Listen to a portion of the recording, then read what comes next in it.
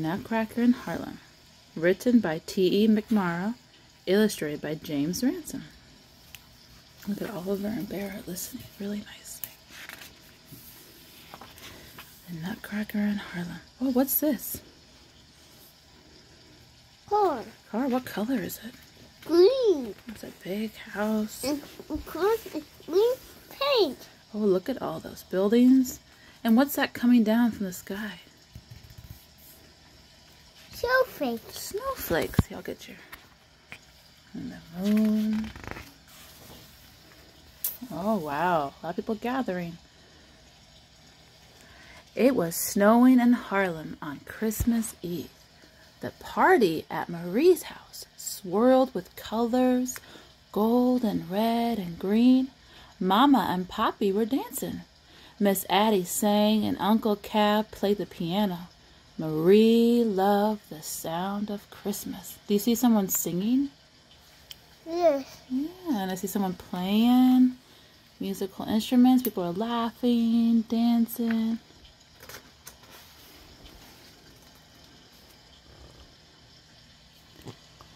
Join in, Marie, Uncle Cab called out. Marie looked down. She wished she could sing, but Marie was afraid she wasn't any good.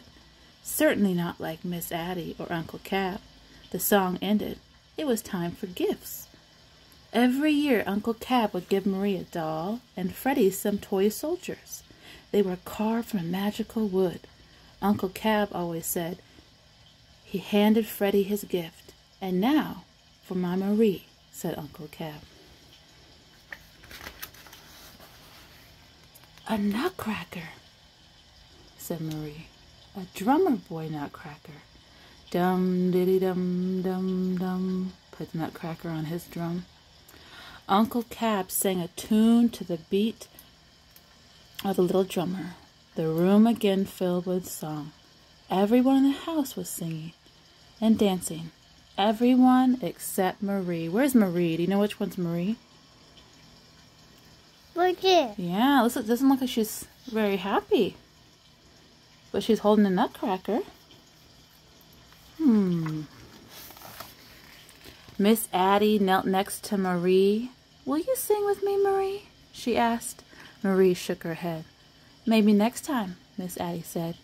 Music lives inside everyone. You just have to let it out. After dinner, Marie took the nutcracker and a slice of sweet potato pie and sat by the Christmas tree. The lights were soft and twinkling. She lay down, closed her eyes, and fell asleep. Shh.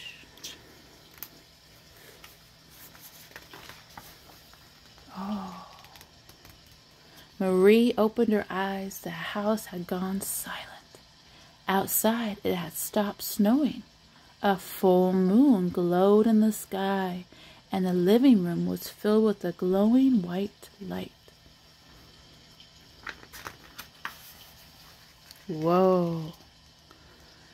A rustling sound came from the top of the tree. What could it be?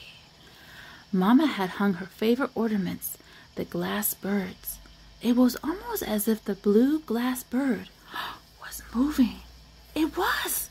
The bird fluttered its wings and began to sing. Then the gold bird joined in, and the red one, and the green one too. Whoa, Benji. As the song sang, the Christmas tree began to grow. It grew bigger and bigger until it towered over Marie. The ornaments, the presents, the dolls, and the soldiers grew too. Dum diddy dum dum dum diddy dum. The nutcracker played his drum. The toy soldiers and dolls danced around the tree as the birds sang on.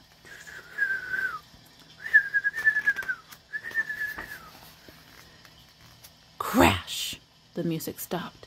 Candy canes! A voice squeaked. Marie turned. A mouse army, all in uniform, were marching towards the tree.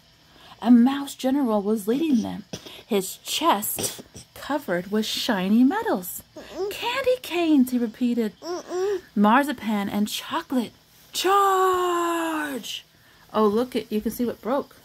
See the ornament that broke? What color is the ornament that broke? Oh my goodness, look at the soldiers are charging. That means running really fast. The Nutcracker began to drum. Dum-dee-dum. The toy soldiers lined up behind him. They marched towards the mouse army. The mouse turned and ran away. Then the entire army followed, all except the general. I want sweet potato pie, the general shouted. He ran, jumped, and knocked the Nutcracker down. The drum fell to the ground. Then the drumming stopped. So did the toy soldiers. The mouse army advanced again. Charge! The mouse general commanded. What could Marie do? What's Marie gonna do, Benji? She picked up the drum and put the strap over her neck. Dum-dee-dum. The mouse army stopped, turned, and ran away. The general glared, but Marie kept drumming until he too fled. As the mice ran, they began to shrink, getting smaller and smaller. The toy soldiers chased the mice through the hole in the wall and into the snow outside. The glass birds sang as the soldiers returned. Marie joined the Nutcracker in a dance. They twirled and ran around, twirled around and around. They seemed to be on a cloud. It started to snow, but it wasn't cold. Marie closed her eyes and began to sing.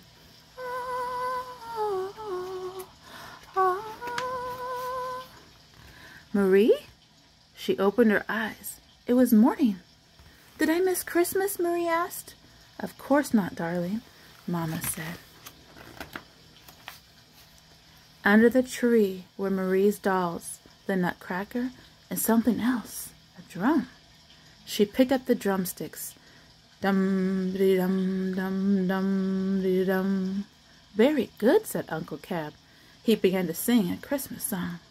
Mama and Poppy and Miss Addie all joined in, and so did Marie. The end. And there's an author note. He was hired years ago as a stagehand for the Dance Theater of Harlem, the ballet company. The dance. And there's some information about the author, T.E. McMorrow, and information about the illustrator, James Ransome. And there are the soldiers, and the drum, people dancing, the saxophone. And there is Marie with the Nutcracker. That was a good story, Nutcracker in Harlem. You like the story?